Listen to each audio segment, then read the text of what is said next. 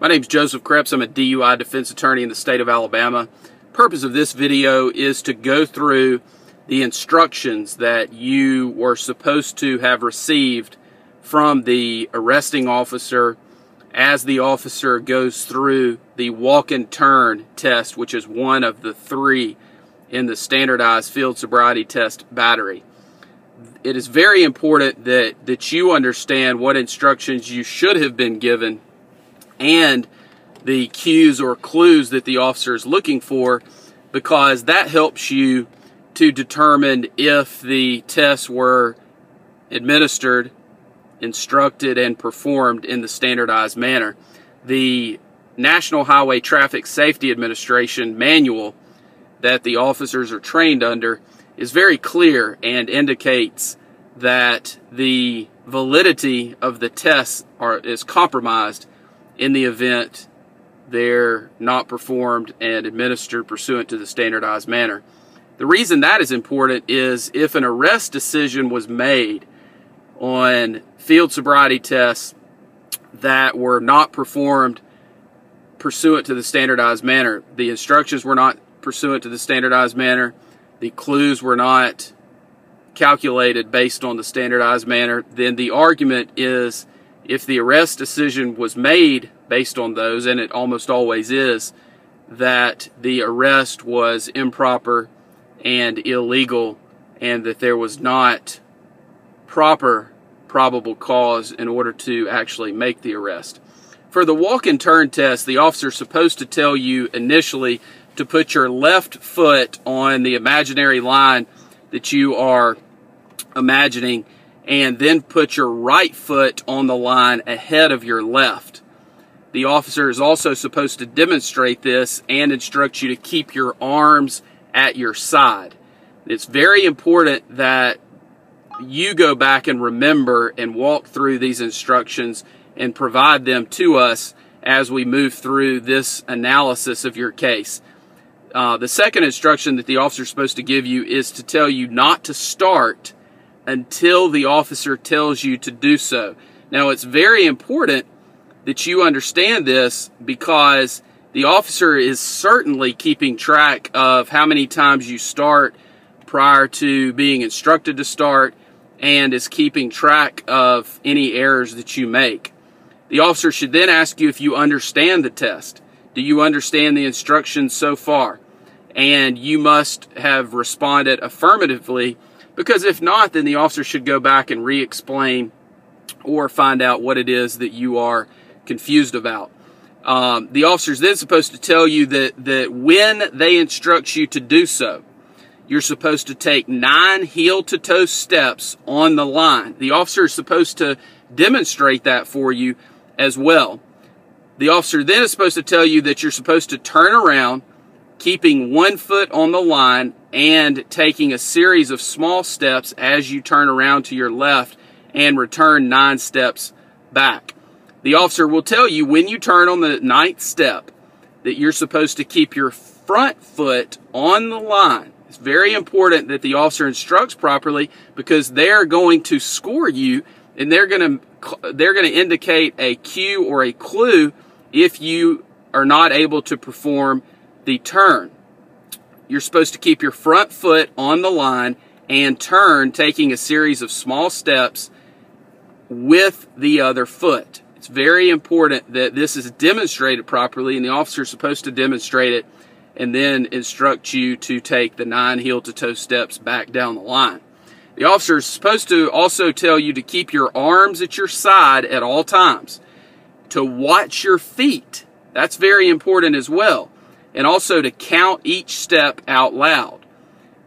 And the officer is also supposed to tell you that once the walking begins, you're not supposed to stop until you've completed the test. At that point in time, after all the instructions have been given, the officer will ask you, do you understand the instructions? At that point in time, if you would have had any questions or do have any questions, you would ask the officer to repeat or clarify any issues that you have questions about. The officer will then tell you, you may begin. At any point in time, the officers are trained that at any point in time, if a suspect, an arrestee, a defendant, a client of ours, does not understand some part of the instructions, the officer should go back and repeat only those instructions which the subject or suspect doesn't understand. So that's important. So remember, it's important that you provide to us a proper listing of everything, because there may not be a video. We need to know in detail what instructions you were provided, how well you understood the instructions, were you given the opportunity to ask questions. All of those things become very important as we move through the litigation of your case. Now, the clues or the cues that the officer is looking for are these. If you could not keep your balance while listening to the instructions, now you ought to try this.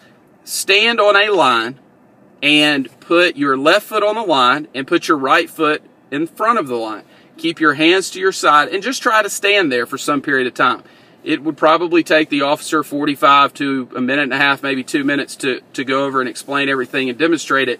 That's a long time. So just remember, if you can't keep your balance while you're listening to those instructions, you're going to be counted against for that. And it's very important that you understand that. The other one is starts too soon.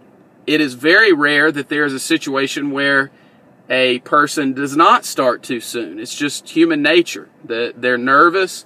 They want to start. And so most of the time, so if you lost your balance while listening to the instructions, standing in that awkward position, and you started too soon, technically you've already failed the field sobriety test before you even start walking down the line. So you can see how these things are skewed in their scoring to count against the person who's actually performing the test. The other clues or cues would be stops walking in order to catch your balance, to steady yourself. If you were ever to pause as you walk down the line, whether going down or coming back.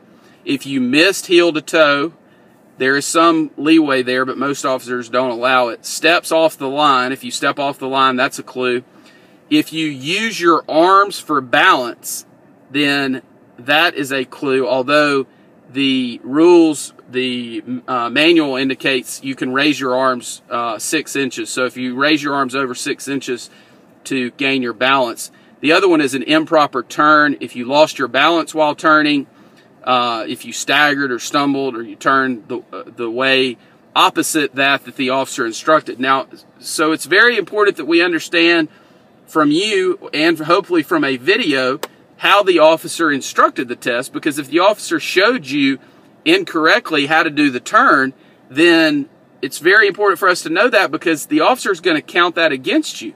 And if the officer instructed you incorrectly and then counted it against you, it's important for us to know that. Also, if you took the incorrect number of steps, or if you couldn't do the test, then obviously the officer would abort the test. That's not necessarily a clue or a cue. The officer would just make a note of that.